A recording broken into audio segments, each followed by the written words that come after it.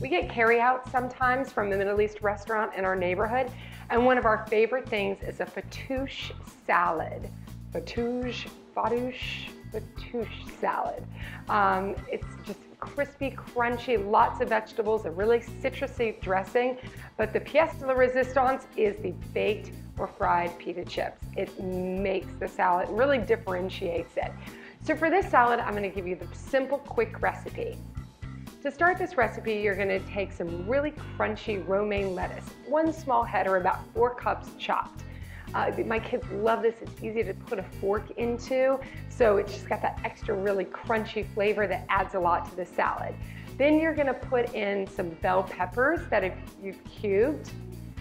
Then you're gonna add some chopped cucumbers. I like to slice them and then cut them into quarters. Halved or quartered cherry tomatoes. Thinly sliced scallions.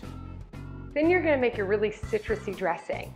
In a bowl with 1 small clove of garlic that's been finely chopped, you're gonna squeeze in the juice of 1 small lemon, and then you're gonna whisk in about 2 tablespoons of olive oil, give or take. For this dressing, you want a ratio of 1 acid to 2 olive oil. And then you're gonna sprinkle in some salt. This recipe has a lot of crunchy, simple vegetables, so you need about a ½ teaspoon plus of salt.